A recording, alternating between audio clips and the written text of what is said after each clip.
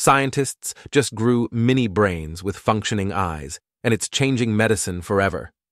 In 2022, researchers at University Hospital Düsseldorf made a shocking discovery. They cultivated stem cell-derived mini brains in a lab, and 62% of them spontaneously developed optic cups, the same structures that form human eyes. These living brain models, called organoids, grew light-sensitive tissues without any external guidance.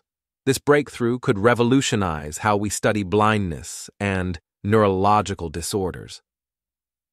Researchers observed the mini brains forming bilateral optic cups as early as 30 days into development, mirroring early human eye formation.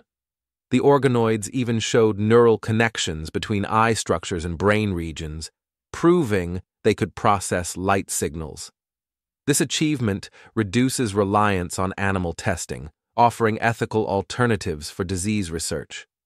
But here's the most incredible part. Some mini-brains grew multiple optic cups, revealing unexpected self-organizing abilities. Scientists still don't fully understand how these cells know to form eyes. Imagine tiny lab-grown brains, smaller than a pea, teaching us how to cure blindness. What should we grow next?